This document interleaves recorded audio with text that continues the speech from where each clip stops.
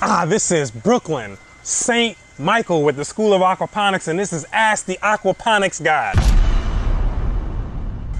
Preventing you from becoming a biscuit-headed grower. Today, high-class growers, we're going to be talking a little bit about non-uniform growth when we're dealing with growing our crops. But before we jump into that, I want to thank you guys for liking the video and subscribing to the channel. I absolutely appreciate you guys, every one of you guys out there that view the channel, right? Live from Aquaponics Paradise. So let's jump right into it right now and see what we got going on. Now, this question here comes from my man. Where's your name at, man? I don't even see you on here. Kevin Saska. What's going on, Kevin? So Kevin's question goes as follows. It says, hey Brooklyn, hopefully you can help me. I've been having issues with plant growth uniformity in my system. I've checked all the nutrient levels and they are all up to par. And my pH is at 6.8.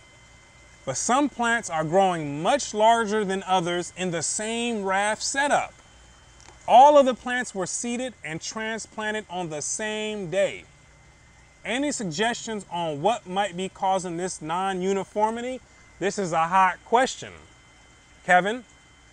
And this is one of those mind-boggling questions like, how in the world did I plant the seeds? And I'm assuming they probably came from the same batch. They're taken out of the same seed packet, which means they came from the same seed lot, right? And you planted them on the same day and they're growing in the same exact conditions, but yet they're displaying non-uniform growth. What in the world is happening? And this is something that every one of you guys is going to experience at some time once you've been growing for a certain period of time. Now, there's a few things that could be causing this, but you've eliminated a good portion of them because you're saying that your nutrients are all up to par, your pH looks fine, they're in the same raft system, they're pretty close by each other, so it can't be a light problem. Looks like they're under natural light conditions. What else could be going on? Well, one of the things that you could check for first, that I would advise you to check for, is look at the roots underneath and check for any root rot that could be occurring.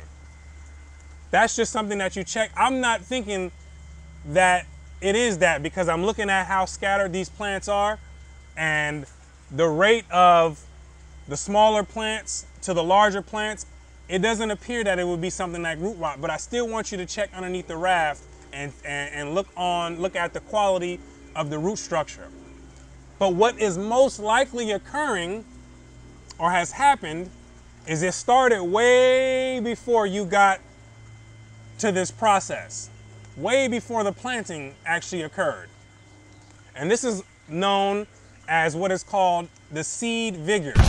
We're dealing with the quality of the seeds that you're dealing with, right? Seed vigor. Now, when we're talking about seed vigor, we're basically discussing the performance of that seed during the germination process and also during seedling growth. And some of the things that go into determining how vigorous a seed is the germination rate. So when you planted those seeds, if you observed, the germination rates, how many of those seeds that you planted actually germinated, right? If you had a few seeds that germinated, maybe you planted 20 seeds and maybe only, 10 or 15 of them germinated, and you paid attention to that, that's letting you know that those seeds that you have are lower in vigor, right? They have low vigor. Also, the uniformity of the germination. So when you planted your seeds, if you paid attention, you will see that if any of those, or if those seeds actually germinated at the same time, or was it a sporadic germination? Did you get some seeds that germinated within 3 days? Some of them came 5 to 7 days. Did you notice those type of patterns? If you did, that is an indication that those seeds are low in vigor. They're not quality at their current state. Also, another thing that goes into seed vigor is the ability of those seeds to germinate in less than ideal conditions. So you have your lettuce seeds there. Let's say they germinate ideally in around 70 degrees Fahrenheit, and it looks like you've been growing them right now. It's around the summertime. You sent this to me about a few weeks ago, so maybe the late spring. It could be hot in your area, so I'm assuming that it's going to be a little bit hotter or warmer than 70 degrees. So if those seeds were having a problem germinating in a less than ideal weather condition, then that's going to be an indication that those seeds are low in vigor, right? Those are low in vigor. So also how long you've had those seeds. After, that also goes into the rating of how vigorous a seed is. If you've had them for some time, it's automatically going to lower the vigor of those seeds. So when you plant them, they're going to have problems germinating. And when they do germinate, if they're outside of the ideal temperature, that's going to really show you how vigorous that seed is, right? You're going to see some seeds that are going to germinate, and then the seedling growth, it might make it into the seedling stage, but when you see that seedling emerge, you're going to see a stunted seed. You're going to see a seed that it looks weak. It's poor. I actually have some right now that are growing in here. I have some pak choi that I've been growing, right? I started growing. And these seeds are kind of old. I actually have some seeds in there that are, 5 years old, right? And when you plant them, you can see this occur. You can see that the germination rates are definitely not up to par. Like if I'll grow some kale, which typically have good germination rates from where I get them from, at least low 90s, mid 90s, and some of them even the high 90% germination rate. Now, when I try to germinate them after, 4 or 5 years, we're talking about 30%. They've lost a lot of vigor after you've stored them for a certain amount of time. And especially if you've stored them in conditions that are less than ideal. So if you have them in really hot, a really hot temperature and really high in humidity, then you're gonna see that they're gonna lose vigor even faster. So when I planted these pak choi seeds, these are a few years old. They're not 5 years old, but they're a few years old. And when I planted them, the germination rate was pretty decent. But when you see some of these seedlings start to emerge, now, since it's less than ideal, the temperature that I'm growing in them right now is hot, low 90 degrees to mid 90 degrees right now.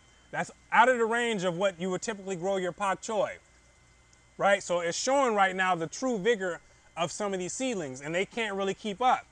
So they're gonna show their hand. Some of them are wilted, or not wilted. Some of them are stunted.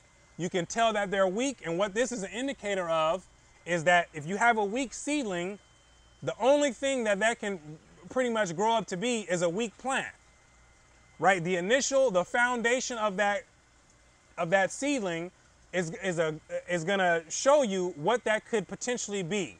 So if you have a strong seedling, that has the potential to be a strong crop. Now, if I let these crops continue to grow, even the stunted ones, with the ones that are high in vigor, I'm gonna have the same situation that you have right now. Some crops are low, are growing slow, and some of them are taking off, right? We're talking about genetics here.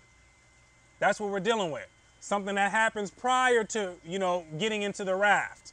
So your raft and your nutrients, they're not really gonna have anything to do with that. Those are pretty much there, the nutrients are there to help it reach its potential. But if the potential has already been compromised, then you can only get so far. No, it doesn't matter what nutrients you put in there. It's already compromised and it's already has its genetic potential exposed. So this is something that you have to keep in mind. Now, if you want to look more into seed vigor, there's an article titled Seed Vigor and Crop Establishment by W.E. Finch Savage and G.S. Bazell. And they go into it in depth on a surface level, and to give you a clear kind of understanding on how seed vigor plays into crop development, right? it plays a very important part. And this is something that is oftentimes overlooked. So it's not really something that's, on your part that you can really do about this. What I suggest you do is you look for a seed company that has a reputable breeding program, right? Because this is something that is being bred into the new and, adapted seeds, right? The vigor is increasing and they're really trying to breed for uniformity in crops. So when you look at some of the seeds, you'll look for something that is marketed or described as uniformity. You're going to see it on some of the crops. That's letting you know that those are bred to be high in vigor and to maintain that uniformity, right? That's part of the genetic breeding in that program. So you're going to want to look for crops that have that on there. Now, this is not going to totally eradicate the non-uniformity in your crops, but it will significantly reduce the amount of non-uniformity that you experience. So it definitely pays to invest in quality seeds. Very important. Very, very important. The higher the quality of seeds, the better you're going to have when it comes to, uniformity in germination and your seedling development. Right? So keep that in mind. So also in that article, they do talk about that, on how that is something, the breeding for high vigor and uniformity in crops is something that is highly suggested for those that are developing seeds for agriculture use. It's going to be very important in the future, right? Because we're going to need seeds that are able to, like I said, germinate under less than ideal circumstances and be able to grow, because we have changes in the weather, right, that are going to require seeds that are adapted to that type of environment. Also, we have an increase in population, so we can't be having low vigor, seeds that are low in quality. If we're trying to feed a mass amount of people, we're going to need those seeds to be able to germinate and keep up, because there's only so many spaces. Once you plant a seed there, you're wasting time. If it's growing up and it's showing like some of the ones that I showed you on here, that's taking up time and space. And they're only growing to be, low stunted, low quality seeds. That's taking up time and space. And that's not something that we can afford, especially going into the future where the population is going to be increasing. So look into that article if you want to look at more into the seed vigor, and you'll get a wider range understanding on what goes into that and how that plays a part in what's going on and what you're experiencing in your system. Like I said, it's not uncommon to see that happen, right? But you'll notice when you get your new batch of seeds, once you plant them out, you'll see that the germination rate is higher. The plants are less stunted, less weak. But as it starts to go on, time progresses, they begin to lose vigor, right? And you'll begin to notice that. So that is possibly the case. That's what you're experiencing right now. And that's what I would pretty much put my bet on, right? So hopefully that has helped you out, Kevin. Try to get you some better quality seeds and then try it out again. And I'm pretty sure that you're not going to experience that, right? So hopefully this has helped you out, and anyone else out there that is experiencing it, because you're going to go through it. You're going to see it, right? It's something that it just comes with the territory. So just be on the lookout for it and know how to deal with it, right? So if any of you guys have more questions, be sure to leave it in the comment section below, and we'll feature this thing on Ask the Aquaponics God. I appreciate you guys once again for liking the video, subscribing to the channel. Phenomenal viewers out there. You guys are amazing. If you need more information, click on the link below. Get you a free starter guide or free Aquaponics God course. Not a free Aquaponics God course, I mean a free aquaponics course. Eventually you'll get to the Aquaponics God course. Go to Aquaponics Paradise if you want to get into the Aquaponics God course. That's featured in there. Get in there, learn the fundamentals of aquaponics, and get to growing, baby. Until next time, this is Brooklyn, St. Michael with the School of Aquaponics, reminding you to stop walking and get you a car.